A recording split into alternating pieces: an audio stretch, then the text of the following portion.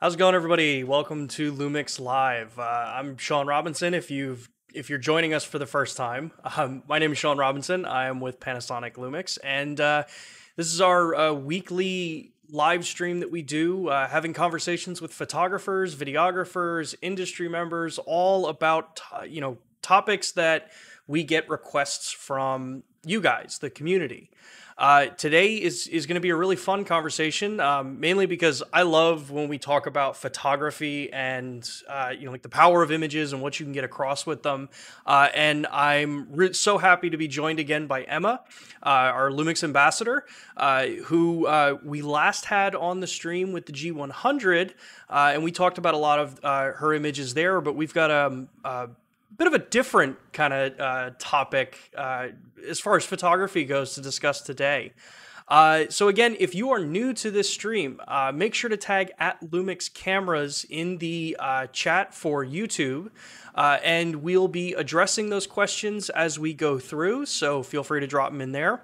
If you're joining us from over on the Photo Plus Plus platform, welcome. Unfortunately, I do not have the chat open live on my screen here, but we have our team member Brandon over monitoring the questions that y'all might have over there.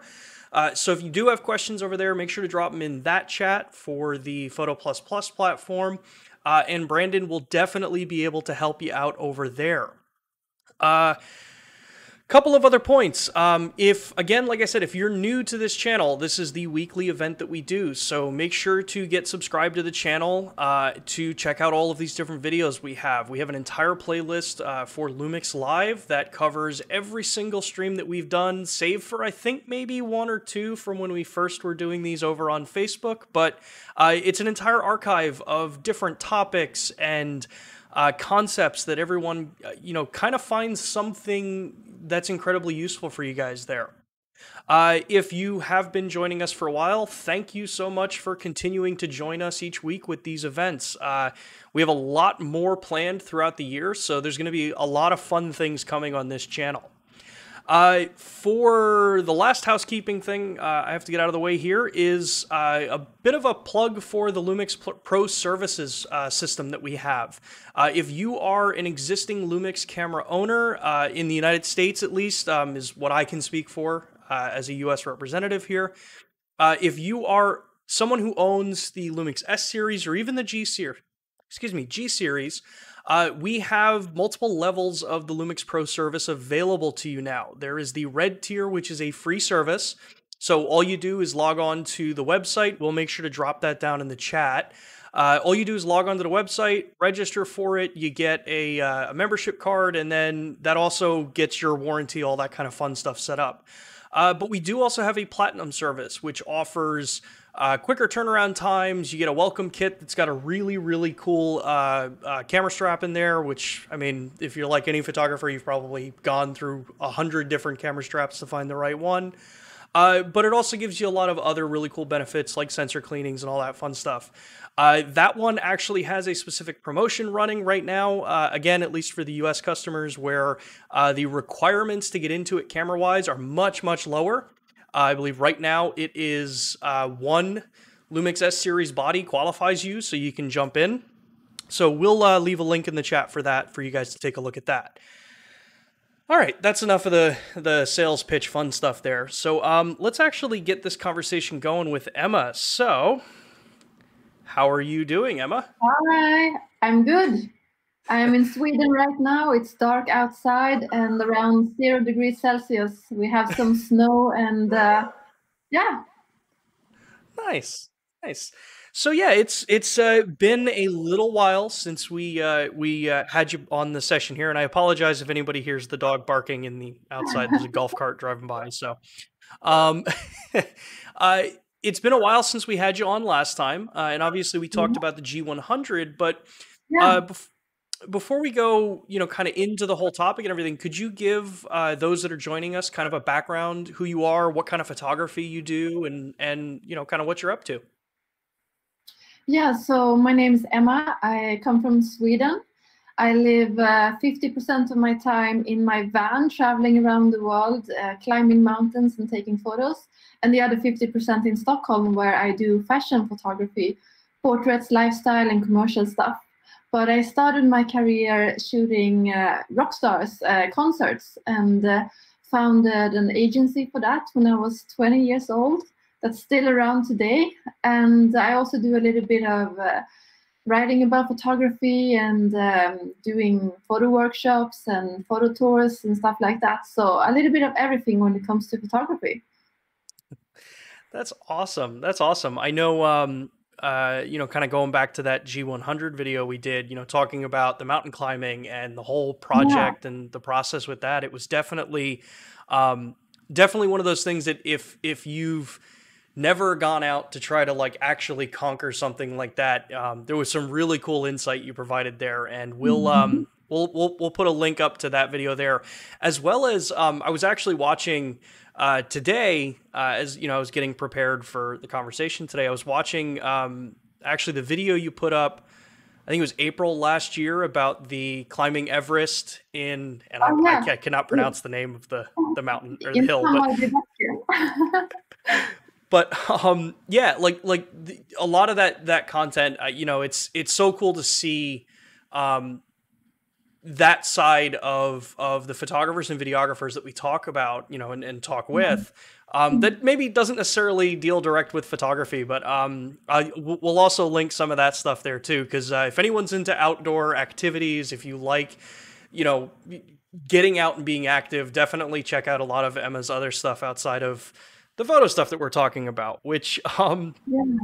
It's I think kind of actually, funny because on my Instagram you can only see my passion, like it's photos from beautiful places and mountains and climbing and all that stuff.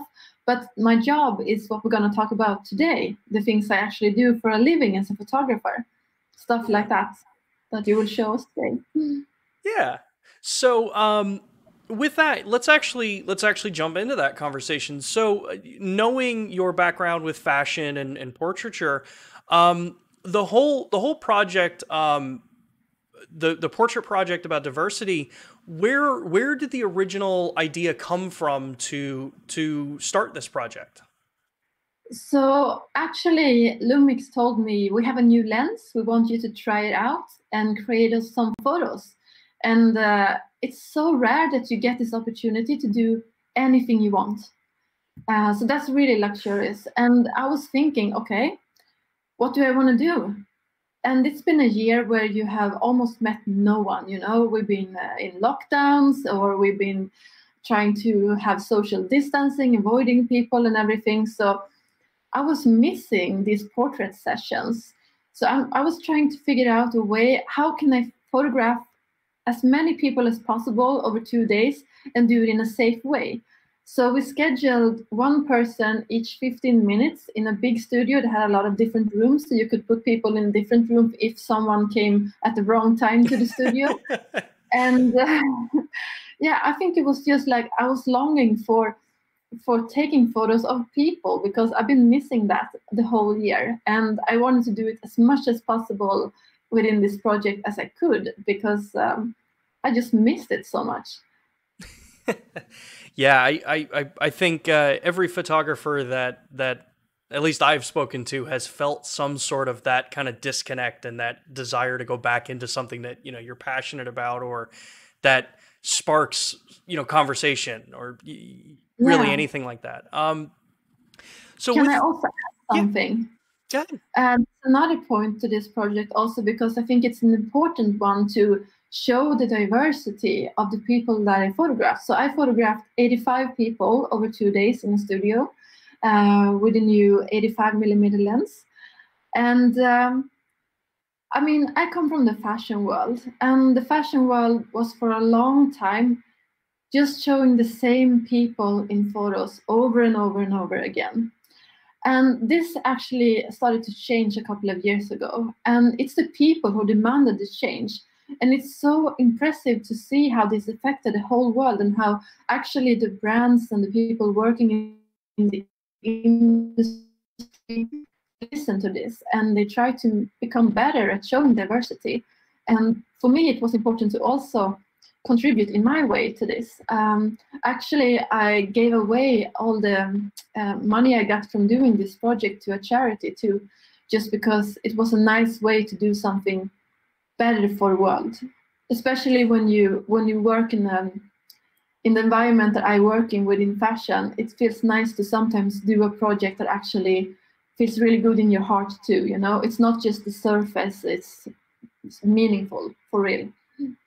Yeah, yeah, and once like when we were in the planning process for the Lumix Live, kind of schedules, this project came up, and it was really like it was so cool to see a project like this. One that it's kind of like I said before, as far as Panasonic goes, something that's actually so dedicated to photography as a topic. That was Yeah. always a big push for me. But then hearing and reading the story before it was published, so we could get ready for this, it was definitely heartening to see that approach and how you use photography for capturing all those people and connecting and telling a story about a person. Um, when when it actually like came time to actually execute this Mhm. project, obviously you touched on it before. There obviously are a lot of challenges right now with getting a ton of people together. So, what Yeah. kind of process did you go through to collect all of these people, to reach out to them, and then actually get them into the studio? How did that process So work? um, I think I had like 2 weeks or something like that to do the casting. And I was aiming to shoot maybe 40 or 50 people in the studio over 2 days. I had some help from my assistant. We worked together as a team, and we just, I scrolled through who am I following on social media? Who are my friends on Facebook? Who can I photograph? And we made a plan like, oh, we want someone that is old, someone who is young, someone who's a child, uh, people from different parts of the world. We were trying to cover as many different types of people we could think about. Yeah. And then when it was a few days until I was actually going to photograph this project, the Swedish government put in new bans and new rules, which meant that this whole project was in danger. It maybe couldn't even happen. So a lot of people had to cancel if they were like in a risk group or just, a little bit worried or wanted to follow the laws in our country. But we went on with it anyway, and we made sure that we were just a few people in the studio. It was basically me and my assistant, and then we scheduled everyone to come every 15 minutes. There's a new person there, and then I had to be super quick, do a photo shoot with someone in just 15 minutes. And the good thing about shooting with this lens is that when you shoot with an 85 millimeter lens, you don't have to stay that close to the person you're shooting. You can actually be a few meters away. So we could keep the social distancing in the studio. Yeah. Yeah. So I mean, that's obviously when it comes down to equipment, I mean that's lucky that in this case, because of the lens, it aids in that kind of distance there. But um going a little bit on the technical side, Yeah. as a portrait photographer, um outside of a project like this, what focal lengths do you typically kind of enjoy to work with for portraits? Is 85 a normal lens that you would be working with for portraiture? No, actually not, because I'm a big fan of zoom lenses, and a 24-70 lens is basically what's on my camera most of the time. But I enjoyed challenging myself, trying out a new lens, one that I couldn't zoom with, and have to, think new when I photograph. I love doing that from time to time, actually, and it's like you develop as a photographer because you can't go to your regular stuff, the basics you usually always go to. It's like you have to have a different process, and that's interesting. Yeah. Yeah, and I mean, the we're gonna jump over and take a look at the images in a minute here, and I think it definitely shows a kind of total understanding of your craft because you're able to jump in and make those kinds of changes. But obviously, you get some very different stylistic looks when it comes to going from zoom lens to fixed focal length with Yeah. compression and all that kind of fun stuff. But for those that are looking at this conversation from a well, portraits, that's what I want to take, how would I go about setting it up? in the studio that you had, obviously was shot with a Lumix camera. You have that 85 millimeter. What kind Yeah. of lighting did you use for the general shooting? So I wanted to create like a classic portrait look, and I used two studio flashes with a softbox on. So I had this really soft light, and I had one from the side, like 45 degrees, classic Rembrandt light in the face, you know, with a little triangle of light here and the shadow in the face. But to not have it too dramatic and to have a wider range for people to move around in the lighting, I also had the second studio lights more in front of the person, like on the side, not that angled as my Rembrandt light. That was the headlight. But I had one fill light just next to it, more from the front, just to lighten up the shadows a little bit and give people some more space to move around in the spot. And it's actually a really nice, flattering portrait light. I love it. It's one of my favorites. Yeah, there's always something cool about seeing just straightforward, you know, not over the top done portraiture. And I think this project is definitely one of the better examples I've ever seen of that kind of approach to shooting. So let's actually, there we go.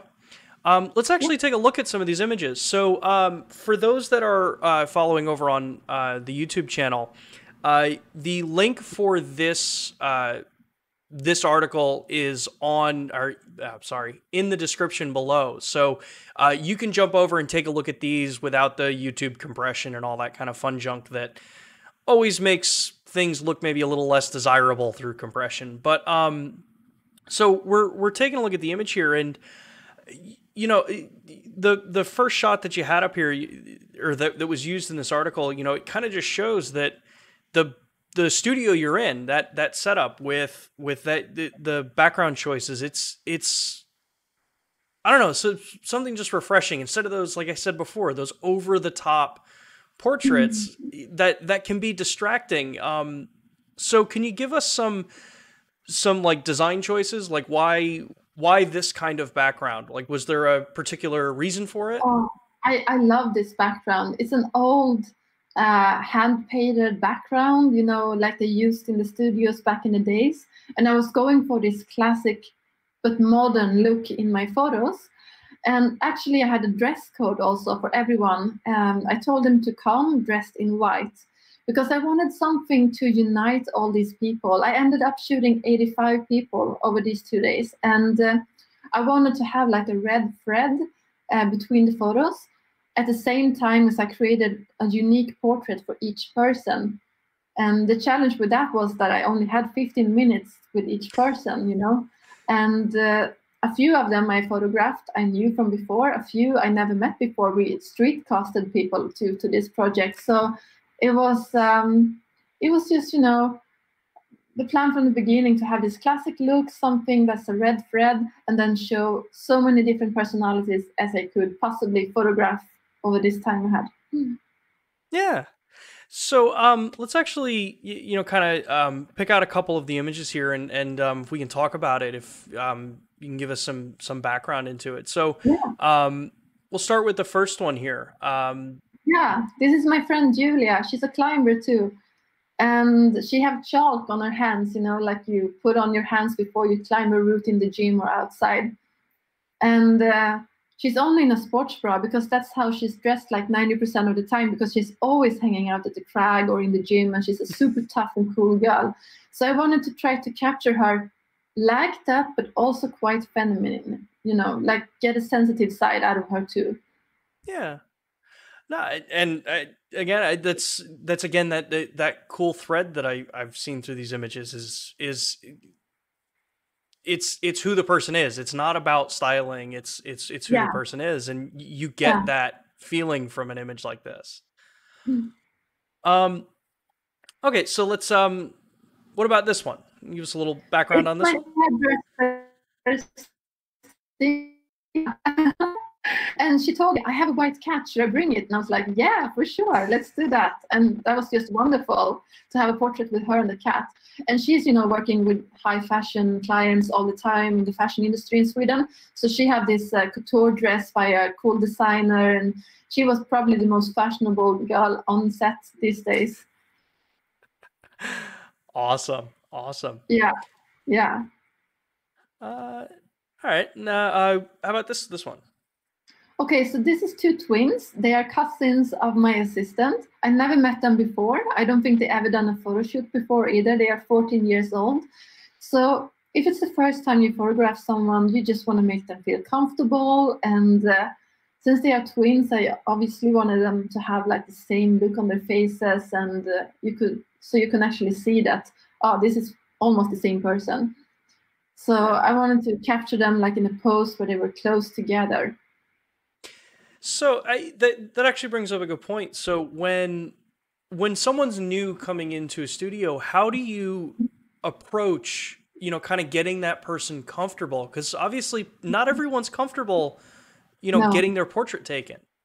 No, they're not. And I try to be calm and just, go through what's going to happen, like inform everyone, okay, this is what we're going to do. It's going to work like that. And I always assure them, like, don't worry in front of the camera, I'm going to help you. And then I give a lot of feedback when I photograph. So when I photograph, it sounds something like, oh, yes, that's super good. Okay, turn a little bit to the left. Yes, hold that pose. Perfect, thank you. And then you can try to just lean your head a little bit like that. Yes, super nice. And I just give a lot of positive feedback to make them feel good about themselves. At the same time as I direct them so they know what to do.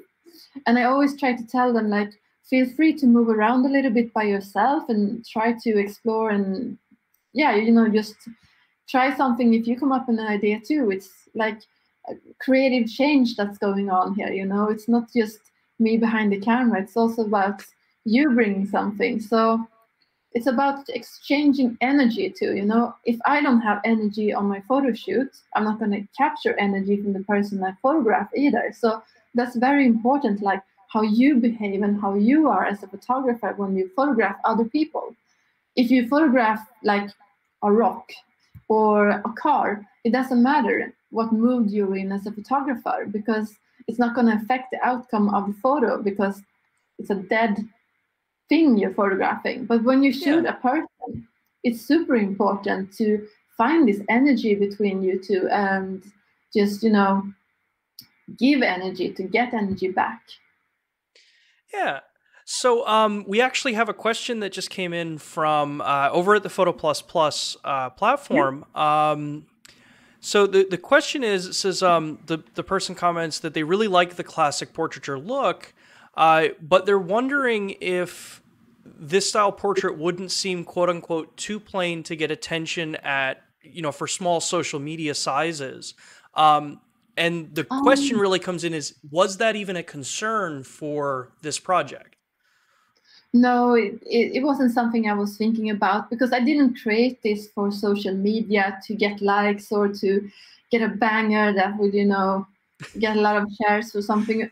The important thing for me when I did this project was to create something that had a great value, like it meant something. It came from the heart, and it was something that I was passionate about doing. And in the beginning, I was like, maybe I can do an exhibition with this project. But then, obviously, due to the circumstances we're in, it's not happened yet. But who knows? Maybe in the future. Yeah, I've said it a lot, through the conversation so far. But to me, portraiture like this and photography like this is so refreshing to see these days, because everyone, for better or worse, there is always that push and some, kind of creep into projects of, well, how can I maximize this for mass market? And it has its place to create portraiture and to create images that way. But when you see a project that is done for the project and not to go chase likes and things like that, I think that's a big message a lot of people should maybe take away from a lot of the images that you've captured here. let's see here. What are the kind of questions we have? Oh, sorry. Go ahead. No, I just said that was well said. Yeah. Let's see here. So we got one of the questions.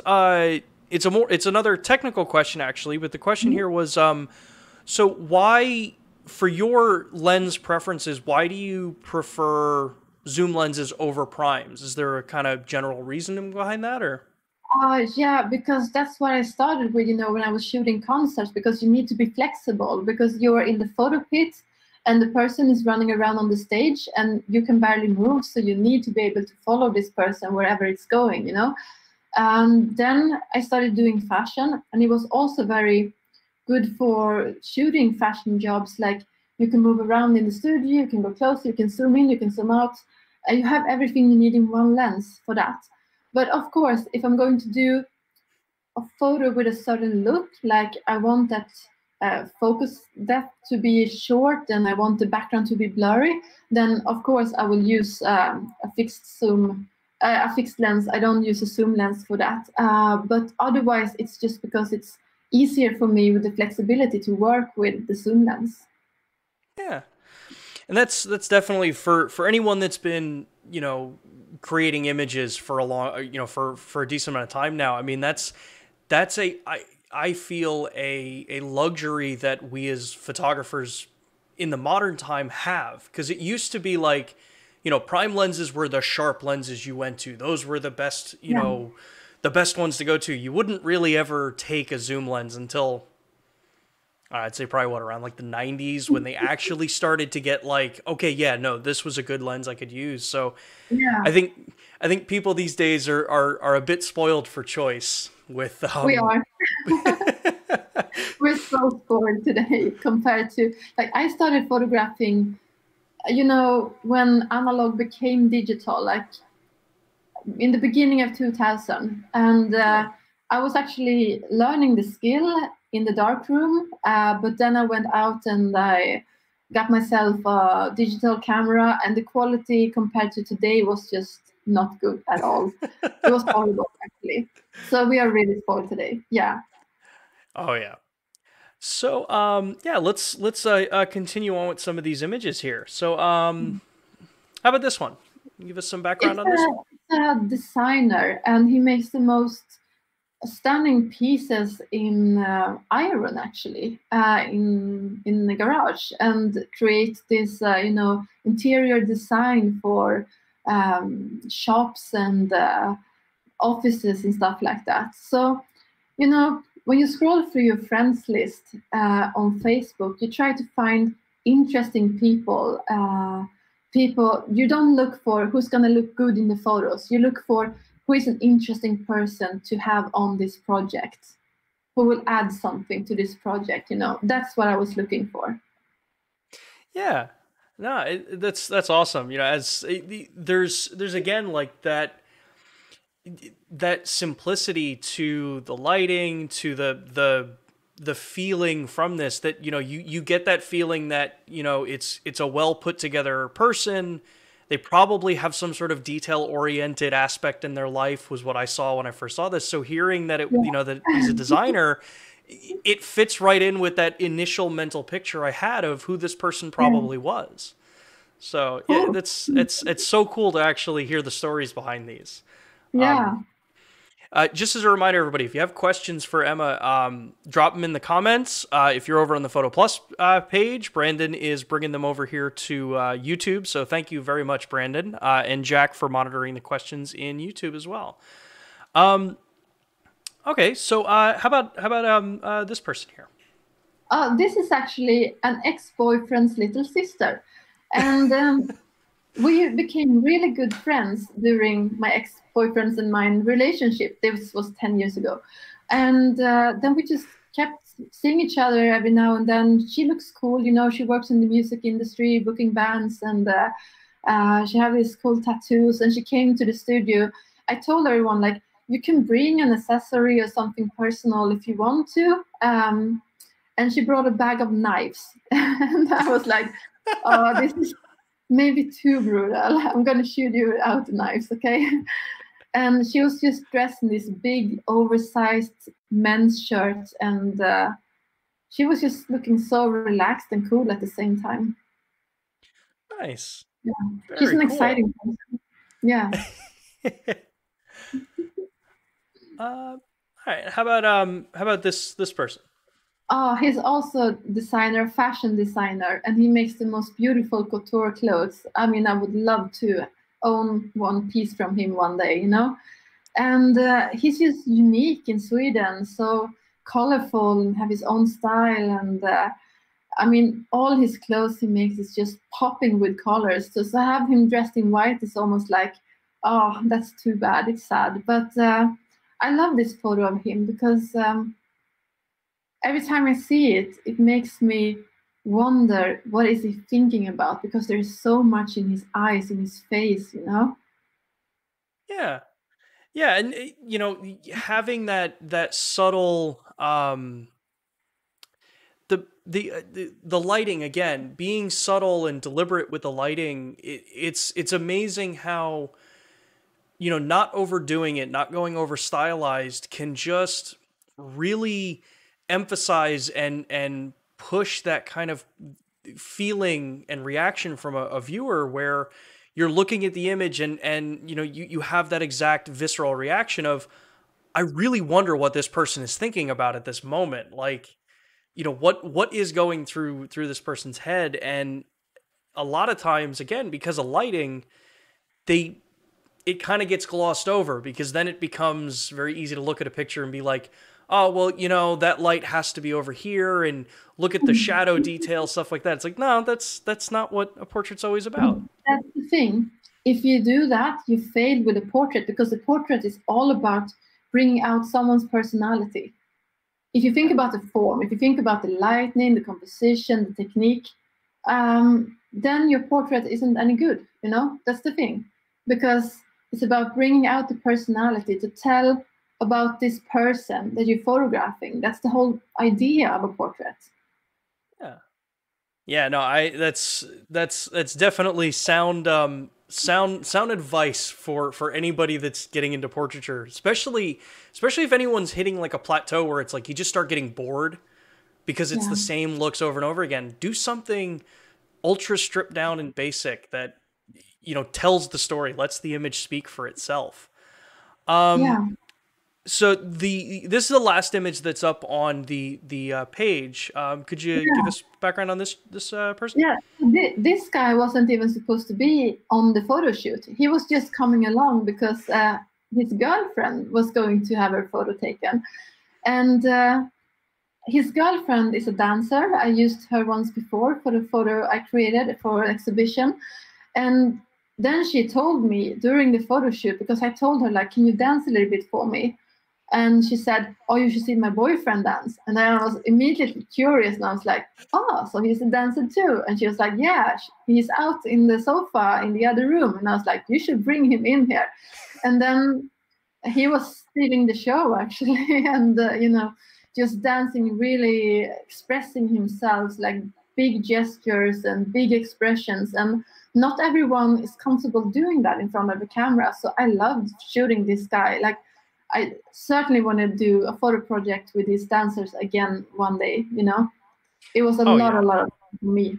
I mean, I photographed a lot of people over the years, and many photo shoots I've done with big stars like Ed Sheeran or Lord or anyone. You have 2 minutes in a hotel room, and you can't really do anything, and they have their photo poses, and everything is going to be approved by an agent before it gets published, and so many rules to it.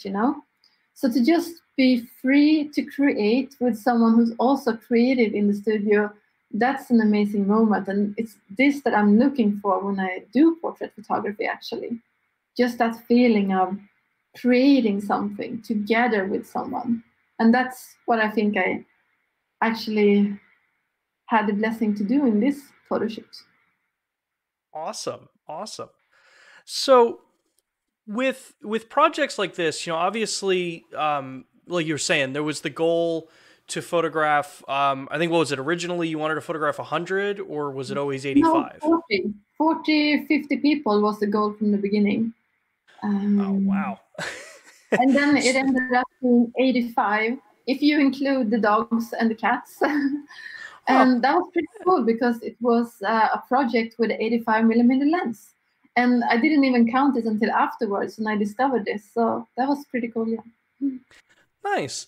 So, you know, obviously with a project, you know, and an undertaking like this, obviously there are going to be some questions that people have about, you know, the actual process of going through it. So for each of the people that you photographed, you know, do you go through the typical process of, you know, kind of like the term is escaping my brain right now, model releases and things like that when you're working on a project like this? Yeah, we had a model release. It was very nice because I don't like these impossible contracts where you're gonna give all your rights away, you know. So it was like common benefits. They can use the photos for themselves, however they like, and I sent everyone like 10, 15 images each. So it was a big job editing, like almost 1,000 pictures, or maybe more than 1,000 pictures actually, in the small little time frame I had. But I feel like they did me a service coming to do this project because obviously when you photograph that many people, you don't have a budget that can cover a model fee for everyone. So everyone did this free, including me, and we gave the whole budget for charity. So it was amazing that people came for this and were a part of the project. Yeah, that's really, really awesome to see. And I think so you donated it to Two Helping Hands was the project that it was donated to? Exactly. They're helping refugees in Moria in Greece. Very cool, very cool. Yeah. So after you've had all of these images and, you know, you've got everything, you know, kind of collected, what's your kind of process of actually, you know, kind of culling the images, getting them together, and then going through the edit process? Were there things that you looked for specifically as you were through the editing process? I was looking for the best photo of each person. The photo that I thought added to the whole project, but also like brought out the most personality for this person, you know. And then all the other photos, like when I do a photo job and I have thousands and thousands of photos to go through, I quickly scroll through and I give everyone that has potential like a rating, and then I look through those ratings to figure out which ones am I actually going to edit.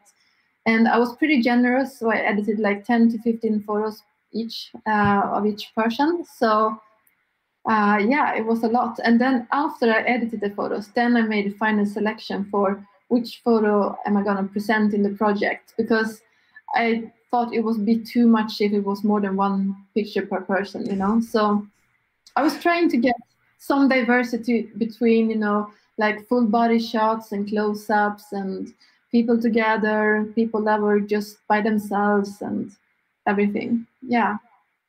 Nice.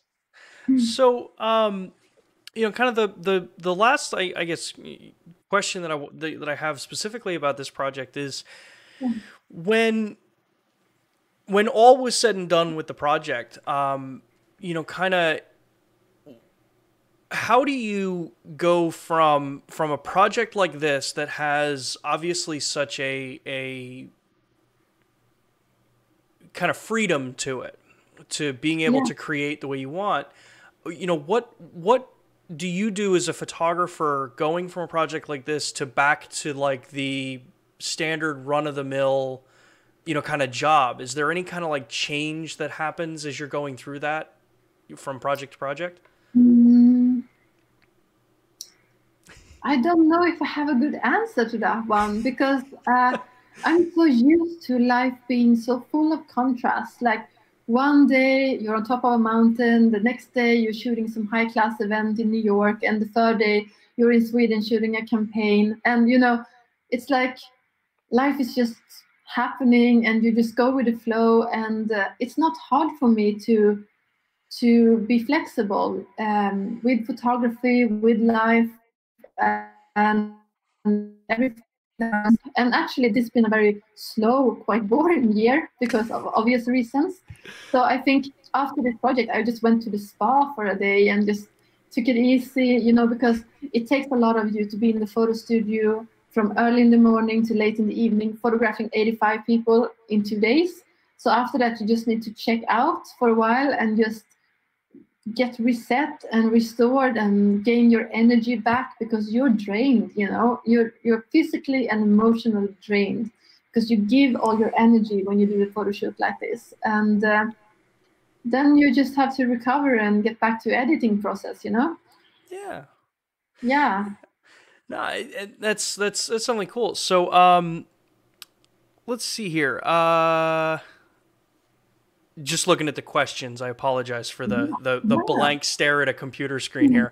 Chaz, we will get to your question at the end, at the last section of it.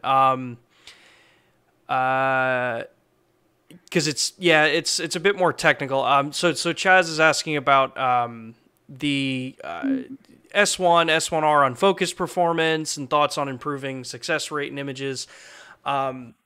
Unless there's any particular feeling you have about the focusing performance of the cameras for the project that you had.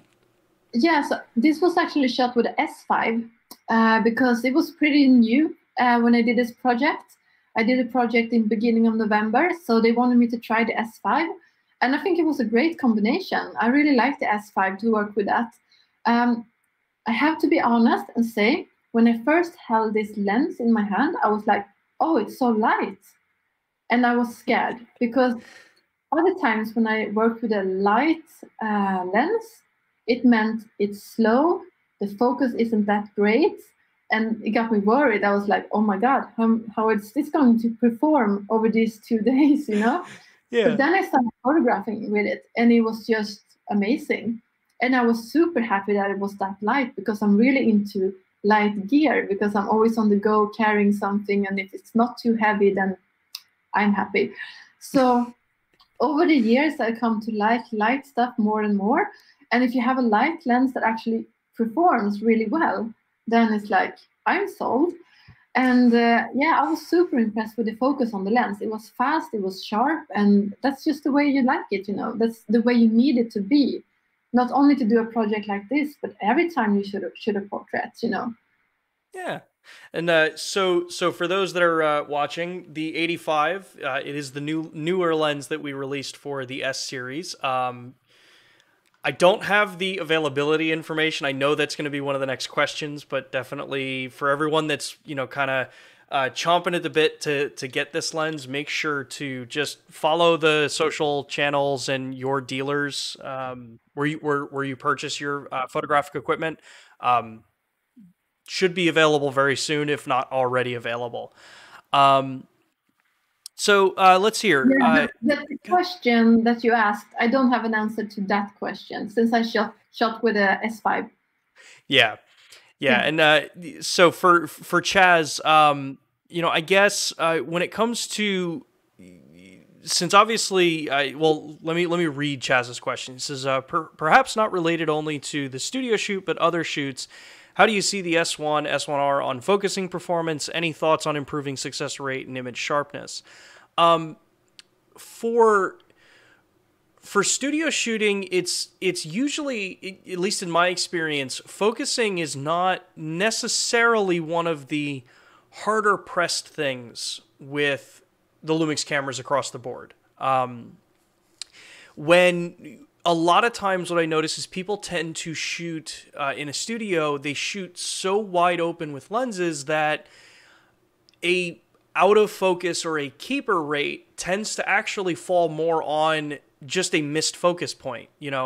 It's not necessarily out of focus. The camera focused where you told it to focus, but the selection of that point may have been wrong, or not wrong, may have just been not the optimal location. So I guess actually the question I would have for you, Emma, is when you're shooting portraiture, Mm. what kind of is there a kind of set area in your head where you like to keep your aperture for, specifically relating to this portrait project? You know, like what kind of Yeah. thoughts went through your head for aperture? So it depends completely on the look I want in the picture. And since I wanted this to be portrait and not fashion, I would go with a wider aperture. So I was alternative between 1.8 and up to 3.5, maybe 4 even, depending on if it was one or two people or a dog in the picture. So you needed a little bit longer depth of focus. But usually when I shoot fashion, I shoot on aperture 8. Because I don't want that portrait look that you get with the blurry background and everything. So yeah, for this project, it was more open and more blurry in the background. Yeah. So yeah, so then you know, kind of continuing that kind of process there for Chaz. You know, that's one of the things that will come with as you're working with the cameras. You know, what style are you looking to photograph with? The ultra shallow depth of field will pose additional challenges for nailing focus. You know, are Yeah. you 100% positive that you're, you know, dead on the eyes? Yeah. You know, But how I much does trained your, on this for many years, shooting concerts and get the focus in the right place when it's dark and someone is moving around. It's pretty hard. So in a oh studio, yeah. I nail it all the time, unless, as you said before, I accidentally put the focus point in the wrong location. And that can happen. If you have the touch screen, it can happen. Oh yeah. Yeah, definitely. Yeah, so with working at it, you know, I've always been of the practice, at least from how I was taught studio photography, you know, starting with film and going up, was, you know, usually I guess I would approach it more of that fashion style where it was, and I'm not calling myself a fashion photographer by any stretch of the imagination, but the thought process that, you know, f5.6, f8, sometimes f11, those were the apertures that I typically would stick to, because you get the full head in focus. You get that, Yeah. you know, that advantage there, and then obviously with strobes you get the much sharper looking image. So it's a complicated process, Chaz, for really upping your success rate for image sharpness. One of the first things I advise everybody is, if you are serious about portrait photography or studio photography, get strobes. Constant lighting will never produce as sharp of an image as a strobe can. I don't know if you feel the same, Emma. Yeah, I agree with you. And also, it's hard to get the amount of light you need. You have to raise your ISO pretty high when you shoot just with fixed lamps or lights. But with a strobe, you can almost always be on ISO 100 or maybe 200. Yeah. Let's see here. Let's FC Photo, one of our regulars on the Lumix Live Yeah. videos here, has a question for you. It's, when shooting portraits, do you point the camera from waist level, chest level, face level? Like what consideration goes into your framing positioning? That's very individual to the person I photograph.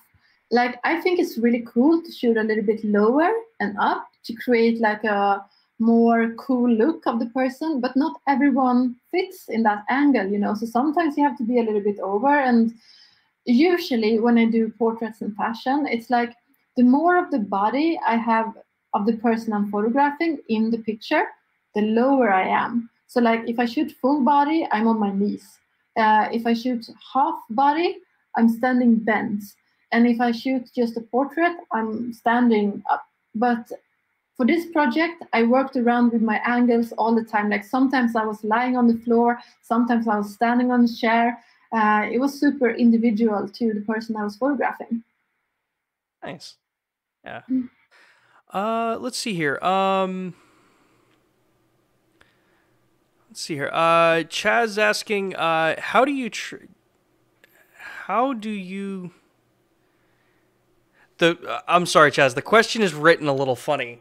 It as it's written, it says, "How do you the trade of wide open versus slow shutter speed and stabilization with strobes?" I think, and correct me if I'm wrong, Chaz, obviously in the chat.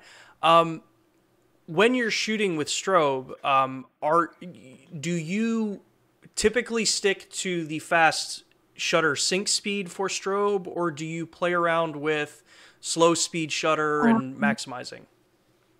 Not so much slow speed shutter unless I want that look, but it also depends on how much of the natural light do I want in the photo. Like when I photograph lifestyle on location, I used to want to bring in a little bit of the light in the room in the photo too. But for this particular shoot, I was shooting at 160 seconds, a split second, which is pretty fast. Yeah. So, hopefully that was the answer you were looking for, Chaz. So let's see here. We got a couple of minutes left before we're going to wrap it up for today. But so wanted to basically just kind of maybe a little bit away from the portrait project, but are there any kind of other projects that you're starting to work on that you want to share or kind of get people excited about? Yeah, so I'm actually doing a super big project this spring, and I can't say what it is, but it's huge. And again, it's like I have the freedom to create whatever I want. And this is so rare and so luxurious, as I said in the beginning.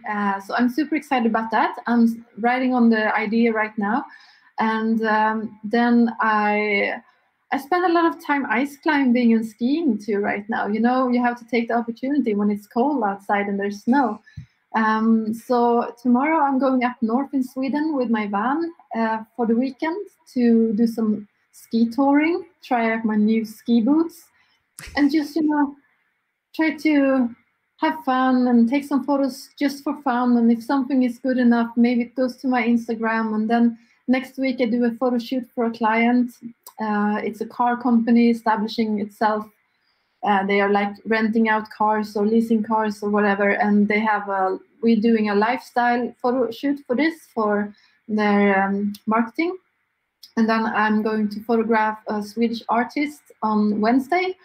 And right when that photo shoot is done, I'm back up north in Sweden, skiing and ice climbing, and then I'm coming back again for next week, and we will see what happens then. Yeah, I'm going to record that. I do this video show about working as a photographer. It's in Swedish, unfortunately. So unless there's any Swedish-speaking people in the audience, it might not interest you. But it's the third season, and it's all about how to succeed as working as a photographer. This is something I'm really passionate about, helping others. And I'm actually giving away a lot of photo jobs that I get to other photographers. And I've been doing that for a couple of years now, just because I think when you look at other photographers, I don't see them as competition. I see them as colleagues, and I want to help people. I feel confident enough in my position in the photography world in Sweden. And I think it's just fun if more people can, create a living out of photography and have a chance to get a foot in, into the industry and the business. So that's also a big passion I have, and that's something I'm working with this winter. Very awesome. Very awesome. That's definitely a very welcomed, kind of change of opinion in the industry. Not everyone out there is direct competition, and if more people get into this and have an opportunity to grow in photography, the better our industry does as a whole. Yeah, exactly. And I know when I started off as a young photographer, I would love to have a chance of someone to help me or mentor me or something like that. Instead you have to figure everything out by yourself and really fight for it. It was hard. I was probably the only girl around in the photo pit I was going to say I was the only woman when I was young. And it was just really hard to be taken serious and to get anywhere, in the beginning. So I want to pay back to all the young photographers out there and do my part to help them instead of shutting off and shutting down and make sure that no one gets anywhere. I don't think that's very nice or humble at all. And I think the world is just better if we work together, instead of against each other. Yeah. No, that's a thought I think everybody should take away across the board as the conversations that I always have with all of the photographers that I've interacted with over the LUMIX Live platform. Everything there's always that little bit of kind of life advice that comes out of a lot of these sessions, and Yeah. I can easily say the last time that we had a chat here and this time was probably the most impactful of that advice I think I've heard from a photographer about the industry and just having a better world around us. So Yeah. I want to wrap this up today. I'm going to just jump over here. So for everybody that wants to follow Emma and check out more of her work, there is a link in the description below that drops to the profile page on Panasonic.com. This is the global site for all of our ambassadors. Everyone's up on that page. So definitely go over, take a look at this site, check out some of Emma's other work. She's an amazing photographer, as you guys have seen. And yeah, keep following everything that she's doing and keep bringing those questions out to all of us. With that, I want to thank you, Emma, for taking the time and joining us again this week. This was an awesome conversation. Thank you so much. It's always a pleasure to join you for a conversation. So let's see. So I want to, again, thank all of you guys for joining us and having conversations with us, chatting, kind of getting everything across that you guys have for all of us to talk about. As a reminder, we are live every Thursday at 2 p.m. Eastern Time for these live sessions. Next week, I believe, is on actually the mobile apps. So we're going back to a little bit more of a technical-oriented stream next week. But we will be back again with some more inspirational work and some more photo and video-oriented content after that. As a reminder, if you are new to LUMIX Live, if this was the first one that you've ever watched with us, make sure to like and subscribe to the LUMIX Cameras channel. It helps us out tremendously. Make sure to hit the bell icon on the videos so that you get notifications when we are going live and releasing new content. There is always awesome new content being produced by our channel, by all of the other LUMIX channels out there, by our ambassadors. So make sure to get on the lists and start following everybody and keep informed there. Last thing to remind everybody about is that LUMIX Pro Services set up here, at least in the United States. Again, I can only speak for the United States because I'm only a U.S. representative for the company, but the Red service level is a free service level, so make sure to get yourself registered on that if you own a LUMIX camera. And take a look at what the Platinum series gives you as well. It is a paid service, but the bar to get into it is much, much lower, and that gets you some really, really cool advantages there. With that, again, thank you everybody for joining us. Thank you, Emma, for joining us, and we will see you all next week. Take care.